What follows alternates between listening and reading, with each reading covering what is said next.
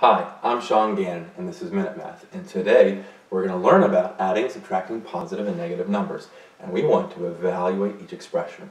So, if I was given this expression, 1.8 minus a negative 3.7.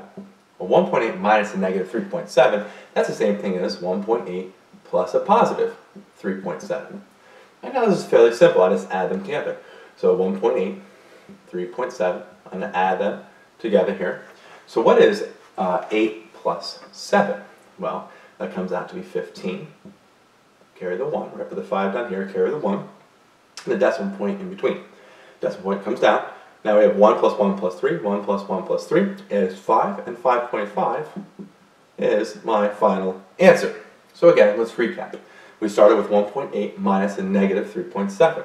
We know subtracting a negative is the same thing as adding a positive. So we have 1.8 plus a positive 3.7. 1.8 here, 3.7 there. So we have to add them together, keep the decimal in line. 8 plus 7 is 15, 5 carry the 1. 1 plus 1 plus 3 is 5, and so our answer here is 5.5.